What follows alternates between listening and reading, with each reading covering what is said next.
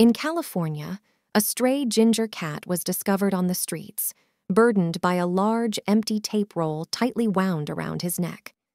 Despite several attempts by well-meaning individuals to aid the distressed feline, his fear of people made it impossible to catch him.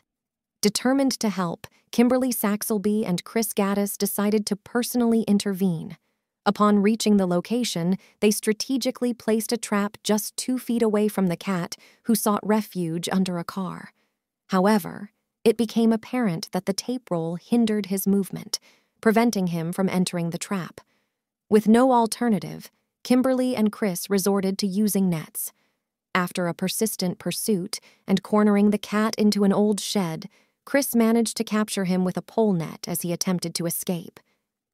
The duo discovered that the tape roll had been strangulating the cat for months, and they promptly transported him to the Rancho Cucamonga Animal Shelter for urgent medical attention.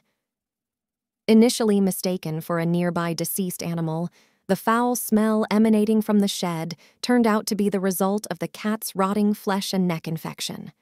Kimberly expressed, "Little did we all know after we sedated him just how dire his condition was until we removed the tape roll from his neck.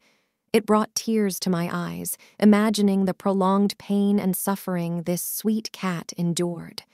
He is severely emaciated and dehydrated due to his inability to eat or drink with the tape roll over his head." The compassionate veterinarians at the shelter promptly conducted emergency surgery on the ginger cat, addressing and cleaning the affected area around his entire neck and above his ears. In a heartwarming gesture, they named him Valentine, signifying the day this resilient feline was rescued. This remarkable rescue serves as a testament to the dedication of those who strive to make a difference in the lives of animals in need.